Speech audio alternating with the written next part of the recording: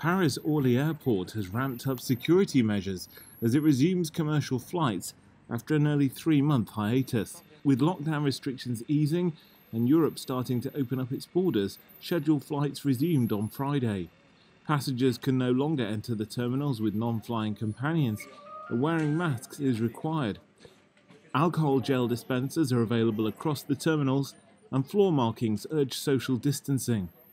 Thermal cameras are in place at the arrival area, where passengers with a temperature of 38 degrees or above can benefit from a medical consultation, but won't be forced to go under quarantine.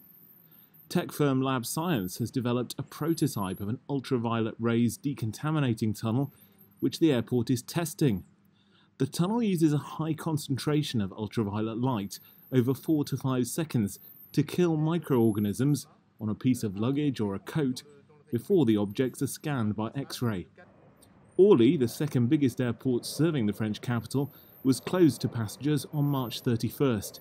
Around 74 departures and arrivals in total are scheduled for Friday, compared to the usual 600 flights a day.